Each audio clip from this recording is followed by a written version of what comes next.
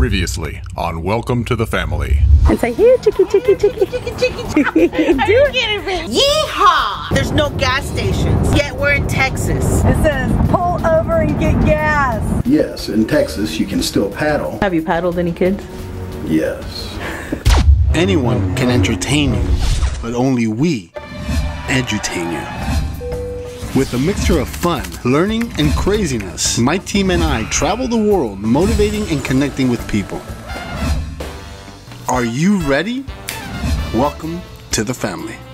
I've known Bert since the 1980s, and since then he's had a passion for motorcycles. And it reignited again a couple years ago. He bought himself a road glide. Bert always wants to improve anything that he gets. He is just about always modifying and making it look prettier and really stand out. And he met these guys from BOWA Garage. It's BOWA Garage, and what we're looking at is bikes, hot rods. As you can see, we got a 53 sitting right there. More custom stuff. Just because you ride a Harley doesn't mean you got to be all dressed in black. You're buying a brand. Yeah. That's what people buy. Branding is where the money's at. Bert has gotten to know the team at BOWA Garage, and he sees that they have real talent. He wants to collaborate with them and really help them build their brand. And we feel that their brand is something that could really be embraced by a lot of people here in South Florida. That's why we made sure to position ourselves there. We've always helped our clients create brands. How are we going to do this and all that stuff?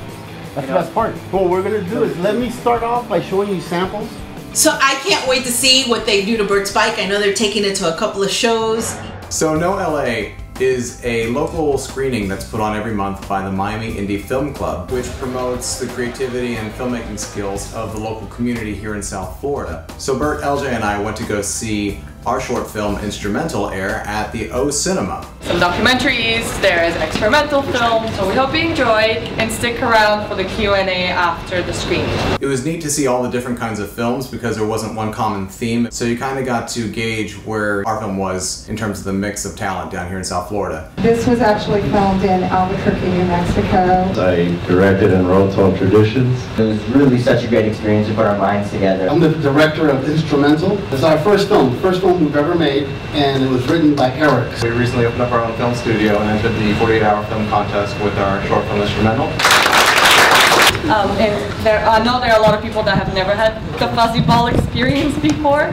For your favorite film, you throw your fuzzy ball. The audience favorite movie is awarded when the entire audience starts to throw fuzzy balls at their favorite director who steps up and explains the premise behind their films. Instrumental, where you start in life and you end up doing the same thing. I wanted to be older and then you want to be younger, and the whole cycle went through. At least give me one furball. So it's a really creative way to get the audience to interact with the filmmakers. I just wanted to highlight what we thought was really cool. Best comedic relief goes to Instrumental. We got Best Comedic Relief, so we're real proud of that, and we went home happy. Where are we going? Get Dylan's ears pierced. So a lot of people have issues, like my mom, about having boys with earrings. So why do you want these? It's not that I'm totally for it. How long have you known you wanted these? No? You nervous? Does it hurt a lot? Like, it's gonna pinch. It'll be a strong pinch. as long as it's not something that's totally permanent or offensive to anybody, I don't have an issue bending the rules a little bit as far as what I totally feel about something in order to make my kids happy. You're gonna let me know if you like it or not, okay?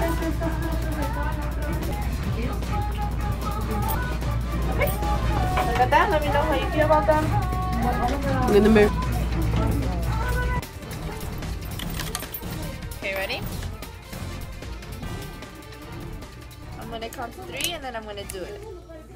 So Dylan, Mr. Cool, says it didn't really hurt, but when they kind of messed up and I wasn't very happy with how it went in. Ready? And I wanted to redo it, and he was not comfortable doing it a second time because he understood how much it hurt the first time. Hey guys, this is Eric from Welcome to the Family, and don't forget to like, comment, and subscribe. Hey. And don't forget also to share this video with your friends and family. Sorry.